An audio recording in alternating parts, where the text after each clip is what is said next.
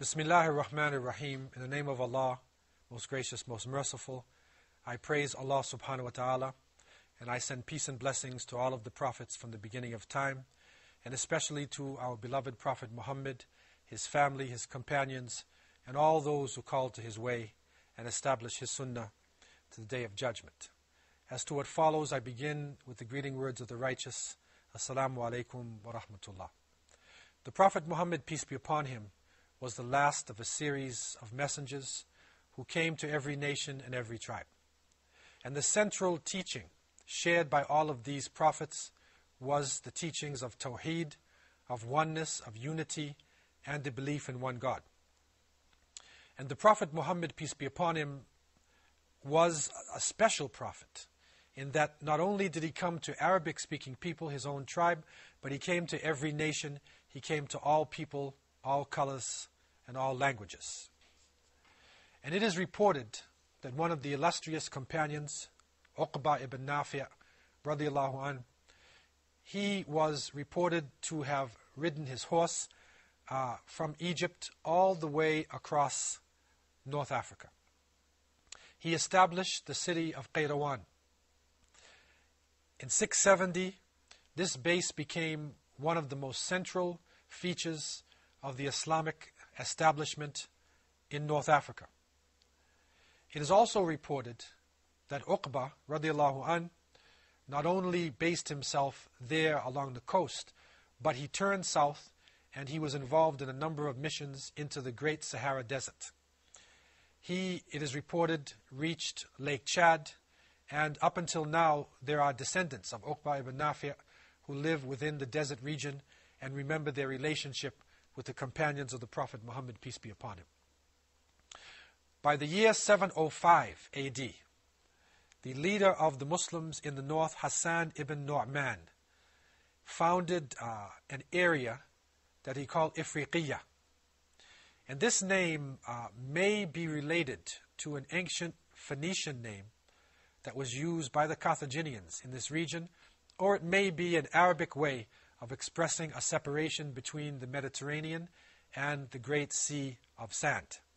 In any event, what is important about this terminology, Ifriqiya, is not only the fact that it was the central base of operations, but that it is the basis of the word Africa. So Africa itself comes from the Arabic language.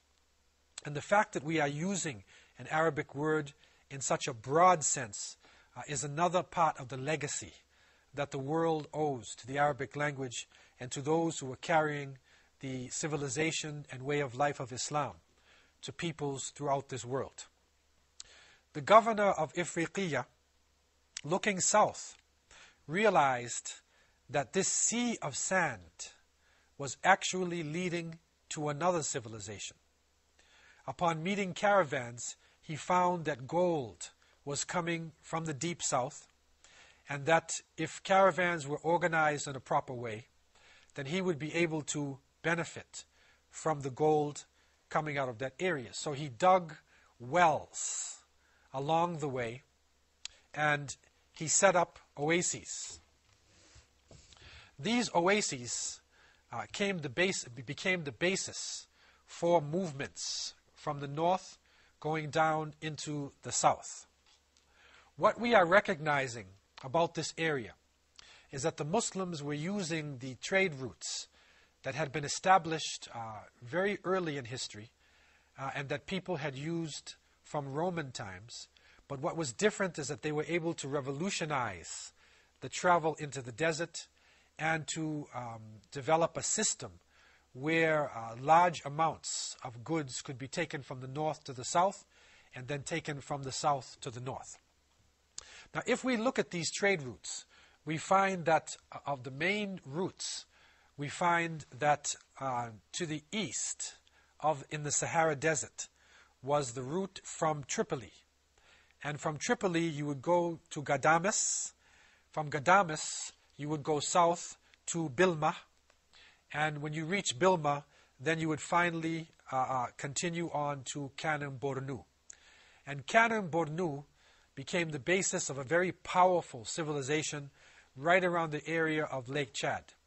And it is said that the dynasty of Kanem Bornu was the longest freestanding dynasty of a family in the history of people on this planet.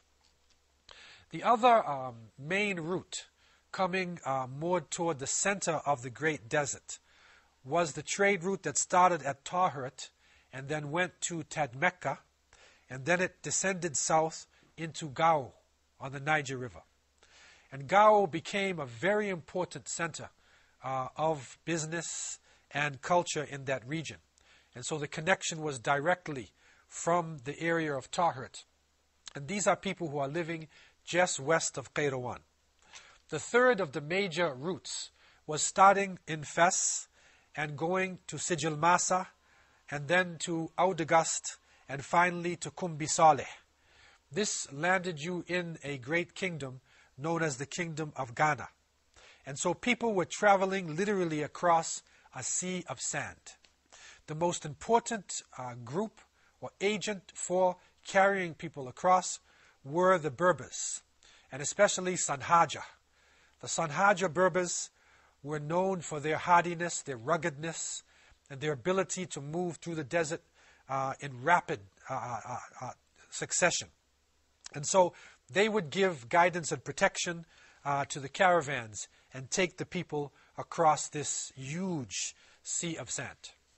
This required, of course, great patience and courage and an ability to know direction in the middle of what appeared to be an endless wasteland. But the goal of all of this was to strike it rich in the gold that was being mined around the Niger River deep into the south.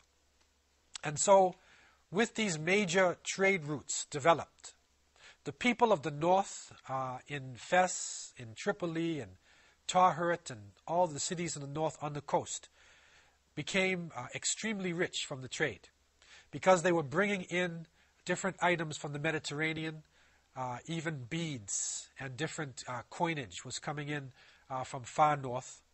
Also, different items of porcelain and leather was being carried south.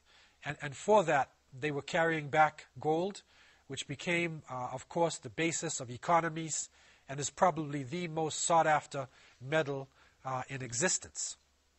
Now, from amongst the tribes that were moving along, not only were the Sanhaja a very important group, but there was another set of tribes called Gudala, Lamtuna, and Masufa. And these Berber tribes were especially known not only for their hardiness and their courage in the desert, but their high sense of spirituality. So when these people came into Islam, they naturally became agents of the religion as well as the trade. And they formed a group known later as Al-Murabitun. And the word Murabitun is coming from Ribat. They are peoples of the Ribat, of the fortresses.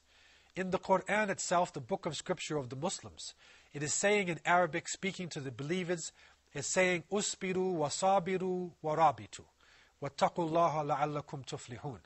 The believers are told to have patience, to compete with each other in patience, and to bind themselves together in ribat, and to protect the believers in fortresses around the Islamic territories. And finally the verse says, and have the consciousness of God and fear Allah in order that you would be successful. So the Murabitun became a very important force in the 11th century. And it is reported that they focused on three major issues. Number one, they saw themselves as calling the people to truth. 2, they repelled injustice wherever they could find it. And 3, they forbade the taking of taxes in any form unless it was strictly covered or allowed in Sharia, Islamic law. The Murabitun loved the Sunnah. They loved the way of the Prophet Muhammad, peace and blessings be upon him. And they tried to emulate Rasulullah ﷺ in everything that they did. And so, when they established themselves in the area, they very quickly had a powerful effect upon all of the Muslims and non-Muslims who they encountered. They divided themselves into 2 and then 3 major sections. In the northern section, Yusuf ibn Tashfin, in the year 1061, became the leader, and he consolidated the area far to the north. And as we have learned in an earlier session, Yusuf ibn Tashfin, rahimahullah, he was able to go into Al-Andalus, into Spain. He assisted the rulers in the area, and he was able to repel the forces of the Trinitarians who were moving down from the north and in a position to begin to oppress the people again. Following this, they also broke themselves into another section, which was based in Marrakesh. This is in present-day Morocco. And it is from the base in Marrakesh that Amir Abu Bakr ibn Umar, rahimahullah, he was able to develop a very powerful force. And his best general or leader was Sheikh Abdullah ibn Yasin. And he really was one of the front runners of the Murabitun movement, and he succeeded in carrying the teachings of Islam far deep into the south, to the point where he even penetrated into the Niger River, into what is now known as Mauritania and Senegal. And he was able to teach people in this area and establish a strong base for the Murabitun. So at one point in time, the Murabitun's holdings and their empire actually stretched from deep south into in the area of Senegal, to the north in Morocco, and then eventually right up into Al-Andalus, into present-day Portugal and Spain. And they had a powerful effect upon the people of the north because they were very serious about their Islamic practices. They did not want to have a lot of extra items around. They didn't like bright, gaudy colors in the masjid. They didn't want people to be wasting money, but they wanted people to strictly stick to the teachings of the Prophet Muhammad, peace be upon him.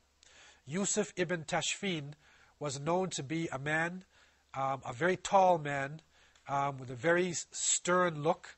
At the age of 70 years old, he moved like a man of 30 years old. He ate very simple food. He prayed tahajjud in the evening. And it is reported that when he came into Spain and found that the Muslims had become soft and they were not dealing with their Islam properly, he eventually took over the whole of Spain and revived Islam in a way that people were able to practice their faith, and they were protected against forces that were out to destroy them all around. Let us take a break now and then come back to see what else happened when Islam penetrated the Sahara Desert.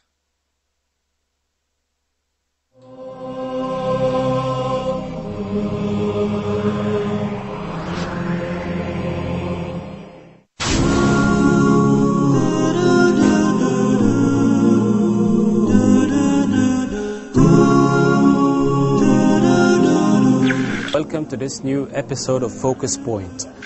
The new generation has the habit of reading more than before.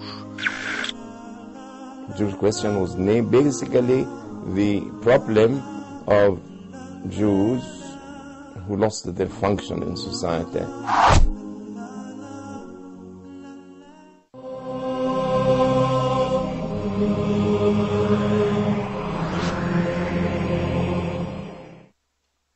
When Muslims reached the Sahara Desert, they found a great expanse. But they were fortunate